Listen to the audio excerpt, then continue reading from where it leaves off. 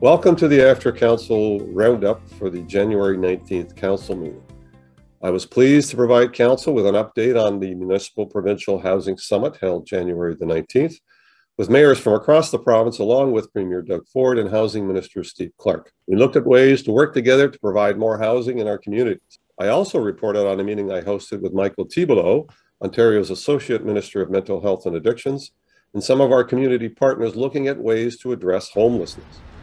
We put a proposal on the table seeking a joint housing, mental health, and addictions funding envelope of $5 million.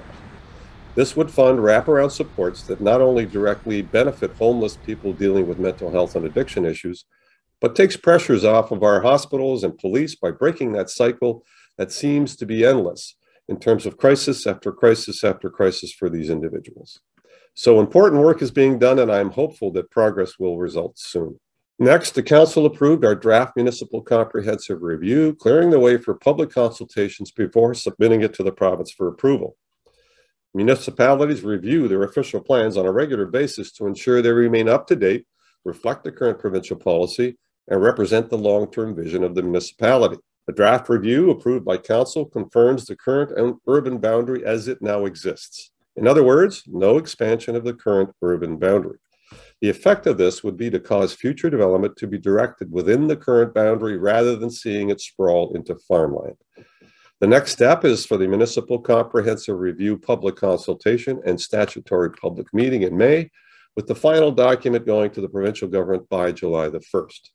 Council approved a motion concerning Quebec's Bill 21, which prohibits public employees such as police officers and teachers from wearing religious symbols, including head and face coverings, when carrying out their duties.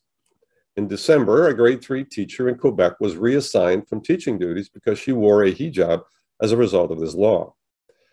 Council voted to endorse the effort by Ontario's big city mayors, asking the Parliament of Canada, including both government and opposition, to support the challenge of Bill 21 at the Supreme Court.